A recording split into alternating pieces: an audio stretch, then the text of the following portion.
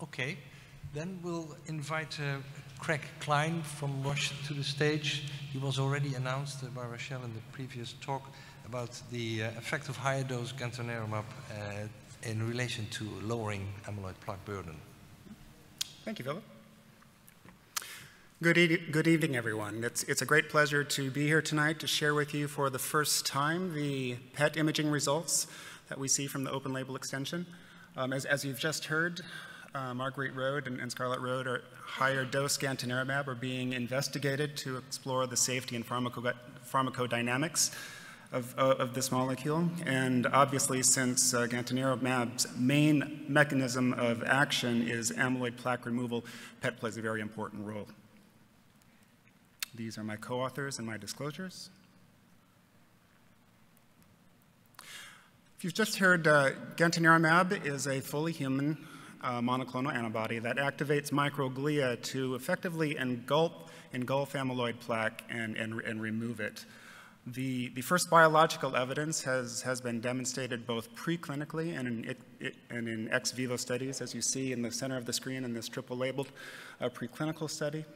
It's also been demonstrated in clinical studies, as we see on the right-hand side of the screen, where a moderate amount of amyloid plaque was seen to be removed on doses that we now know are subtherapeutic, and this could be done in a time span as little as 6 months. Now, what I'll be sharing with you today will be confirmation of the hypothesis that considerably higher levels of amyloid are reduced when higher dosing of Gantenerumab is used. You've just seen the overall structure of the open label and structures and the goals. I'll focus now on the PET sub-study component of this. Now, both the Scarlet Road and Margaret Road open label extensions, or OLEs as I'll call them, did have PET sub-studies. A total of 81 subjects were enrolled at baseline. And you might have guessed by seeing the titration schedules that the dosing regimens that each of these patients received was quite different, quite heterogeneous, as well as the pretreatment period before the start of the open label extension. So therefore, to make the presentation more straightforward, we've divided the analysis into 3 cohorts. The first of these is the Scarlet Road cohort, pooled together. The second is the Margaret Road non-pretreated subjects, in other words, those subjects that were in the placebo arm of the Margaret Road study. And then finally, the Margaret Road pretreated study. Now, another factor in the analysis, since one of the main objectives was to assess high-dose plaque removal, is to define a threshold for what we consider high dose to be. For this analysis, we considered high dose to be those subjects who had received 6 or more doses of 900 to 1,200 milligrams of Gantenerumab during the open label titration period. So of the 81 subjects who received baseline, 40 patients met this high dose criteria, and that's the data that you'll be seeing in just a bit. In terms of imaging, florbetapir was used for all subjects. Images were acquired at week 52 of the open label period, and then also prior to open label dosing. Characteristics of the 3 cohorts are summarized here. If you look at the first line, you can see the numbers of patients that were enrolled in each cohort. First, for the Margaret Road non-pretreated group, 14 patients were enrolled. For the Margaret Road pretreated group, 17 patients were enrolled, and for the Scarlet group, 9 patients were enrolled. Now, I won't go through all of the characteristics here, but I do want to point out a few things that should bear some weight in your mind as we hear these results. First of all, if we look at the baseline PET SUVR value for patients entering the open label extension, we can see that those patients in the Scarlet Road study were a bit lower, actually quite a bit lower than those in the Margaret Road, where we have 1.45 SUVR for Scarlet versus 1.7 and 1.79 for Marguerite. We also see that the Scarlet patients have a mean, in the next line, a mean number of months on high dose that is quite a bit less than those in the Marguerite Road arms at 5.7 versus 9 and 6.8 for the Marguerite. And this is simply due to the titration schedule. The Scarlet Road patients were titrated a bit slower, as were the Margaret Road non-pretreated subjects. Finally, the median time between the week 52 scan and the baseline scan does vary a bit, and this was because a new baseline was only acquired if a pre-existing scan from the double-blind was not present within a 9 to 12-month period. Nearly all of the Scarlet Road patients had a new baseline scan, so their mean time between images was 54 months, but it's a bit longer for the other two cohorts, at 64 and 74 months. Weeks, should I say. Quantification methods are summarized here. As I mentioned before, all subjects received the floor beta peer scan. This was acquired as a 15-minute acquisition, acquired at 50 minutes post-injection. To quantify change in amyloid burden, the standard uptake value ratio method was used, or the SUVR. And as most of you in this audience know, that's simply the ratio of PET uptake seen in a number of cortical target regions divided by a reference region. Now, the pre-specified SUVR methodology that we used in this methodology is exactly the same as that was used in previous Scarlet Road presentations at AAIC and I believe CTAD. And these made use of a gray matter masked AAL Atlas template-based approach that averaged together 6 cortical regions and then normalized these to cerebellar gray. Using this SUVR methodology, the threshold corresponding to amyloid positivity is equal to 1.40. And we determined this by a linear regression analysis of 110 ADNI subjects that had been analyzed both with this methodology and the published methods from the ADNI core lab. Finally, before I move to the results, just one reminder, the results that you see are on absolute SUVR units. I'll just remind you all that though directionally the same, if you're making comparisons between different studies on different monoclonal antibodies or different Gantenerumab studies, the units are not exactly interchangeable unless the tracers are exactly the same, the methodology is the same, and the reference region is the same. So let's go to the results. First, I'll start out with a reminder of what the results were at the lower dose. Here we see on the left-hand side of the screen results from the Scarlet Road double-blind study at 2 years. And we see that indeed there was a dose-dependent effect, and the maximum effect we see for the higher dose at 225 milligrams was 0.11 SUVR units. Here's what we see from the open label extension. Now again, this is a period of approximately 12 months of titration with all subjects meeting between 6 and 9 months at the high dose. And we can see right away that the amyloid reduction is considerably larger. For example, for the MR groups, for the Margaret Road groups, we're at 0.27 and 0.24. Scarlet Road is a bit less at 0.13, but all considerably higher than the 2-year reduction seen at the lower doses. I think just as importantly, compared to the model, these are very consistent with the model.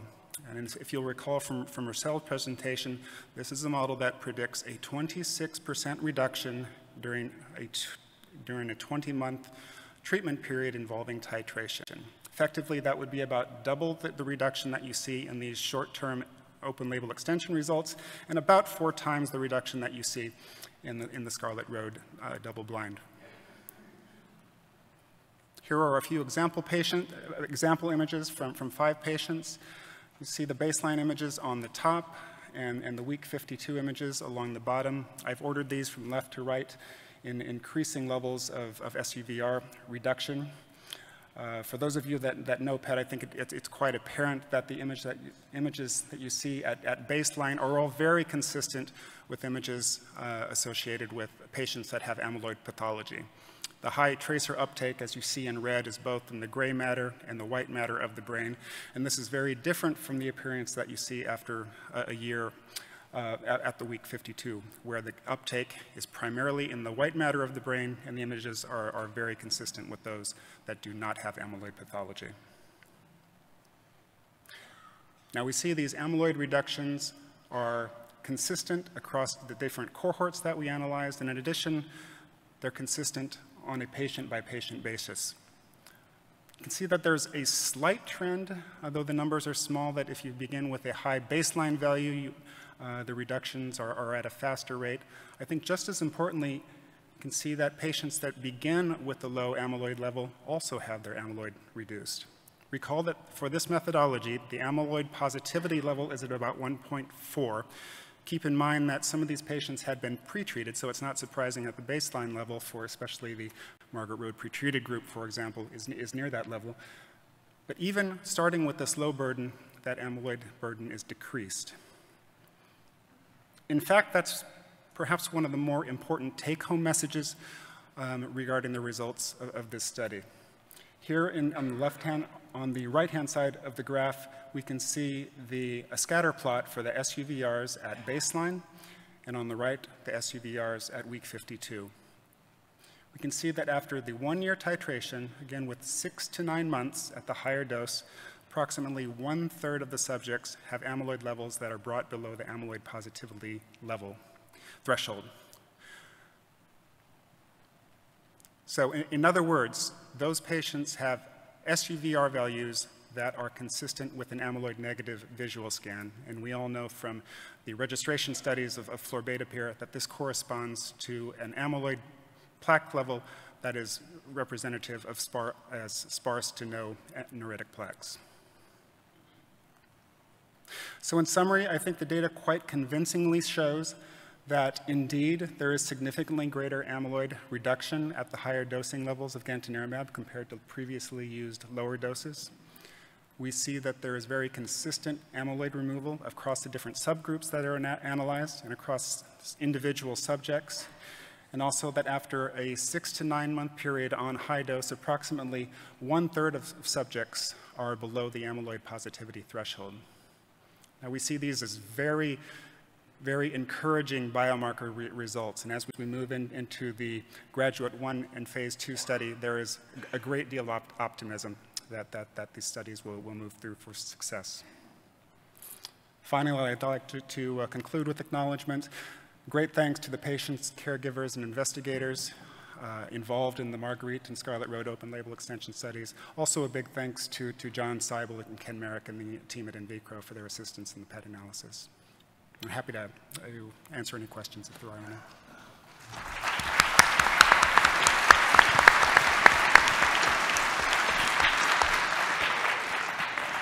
Thank you very much. Hello.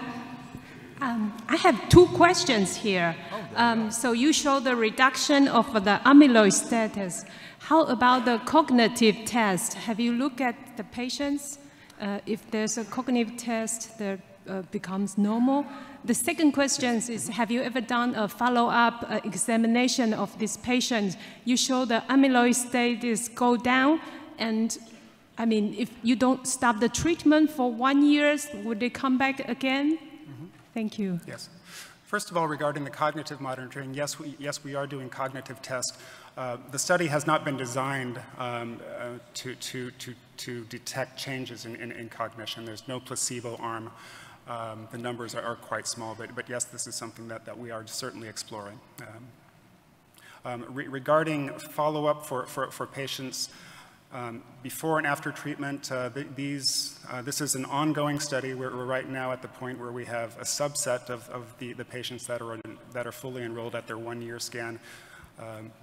Sometime next year we'll be having their 2-year scan, so yes, we'll be following these as they continue on high dose. We're also doing retrospective analysis of the low dose patients, even though those numbers are strong, quite small, to see what happens after dosing has been stopped, but that data analysis is ongoing. I didn't have the chance to thank you for this presentation before asking for the questions. Are there any more questions? Yeah, there's one question.